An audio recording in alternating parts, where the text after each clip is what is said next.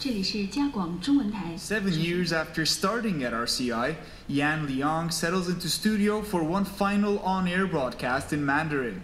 Her show will go on at the new web-exclusive RCI, but she says that doesn't mean much to an audience of listeners mostly in China. The website in China is under very restricted government control, so not everyone has access to go online to read the news they like. So that's the part I think shortwave still is one reliable source for them to get news. RCI has been around for 67 years with a mandate to provide news of Canada to international audiences.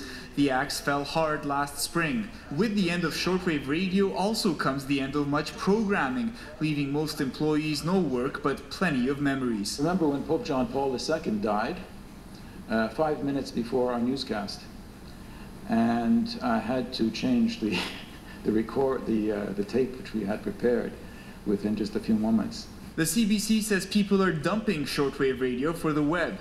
Not our audience, argues the RCI's union. Perhaps one day we'll all be hardwired to listen to the internet.